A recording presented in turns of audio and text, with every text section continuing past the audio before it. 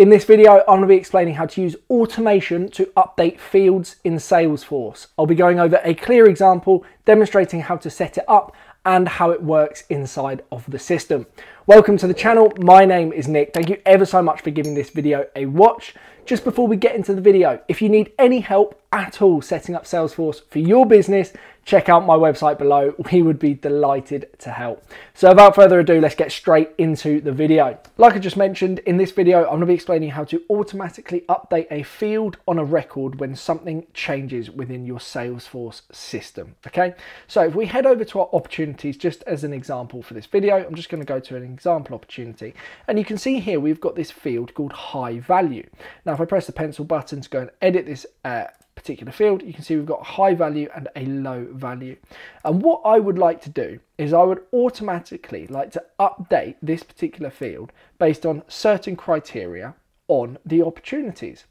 So what I want to do is I want to update to define whether this is a high value or low value opportunity based on when the stage of the opportunity is equal to proposal / price quote and the amount is above 10,000. So if the amount is above 10,000, this is going to be a high value opportunity. If the amount is below 10,000, then it's going to be a low value opportunity, okay? And that is what I'm going to be showing you how to do in this video. But this can, of course, be applied to anywhere in your Salesforce system. So if you'd like to update a particular field based on something else happening, it's very easy to do so using what I'm about to show you. So if we go to the cog in the top right hand corner and go to the setup page, we then need to go to the quick find at the top left hand corner and just search for flows, go under process automation and then go to the flows area, okay? And then in the top right hand corner, we want to go ahead and create a new flow. So go ahead and select that option. And what we would like to do is actually use a record triggered flow.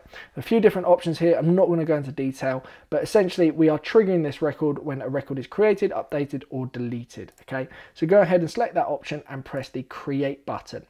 Now we firstly need to define our trigger. Okay, so if I go to object and search for opportunity, as that is the object that is going to be part of our trigger, I then need to define my trigger. So trigger the flow when, and then I've got a few different options. A record is created, updated, created or updated, or when a record is deleted. Now in this particular instance, I'm going to just use the updated. Okay, so it's unlikely that an opportunity is going to be created. It's going to go straight to the proposal / price quote stage, and it's going to have an amount in just immediately like that. So it's probably best and most applicable if I just use record is created, when a record is updated. There may be a few instances where this is applicable. There's no reason why you can't select this option. I'm just not going to for this particular video. And then once we've done that, we need to set our trigger entry conditions. Okay, so we've got a few different options here. All conditions are met, that's an AND basis. Any condition is met, that's an OR basis.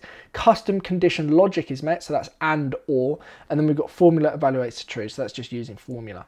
Now in this instance, I want to go ahead and select all conditions are met. Now I've got two conditions that I need to define. Firstly, the stage. When the stage is equal to proposal / price quote. And then the other condition is AND condition is equal to amount. Go ahead and select the amount field, and then is equal to or greater than or equal to 10,000.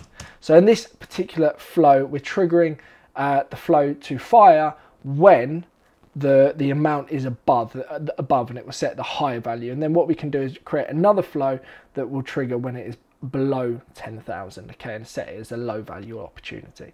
So those are my two options. Those are my two AND conditions, okay. And then once I've set those, I need to define when to run the flow for updated records. And now you can have it every time, but you do not want this because it will just constantly update every time you save that record. So you only want it to happen once, only when a record is created to meet the condition requirements. So only once when it's updated. Now we need to select how to optimize this flow. So we've got actions and related records, but in this instance, we want fast field updates. As we're updating a field, we want it to happen instantly, okay? So be fast field updates is what we are optimizing for.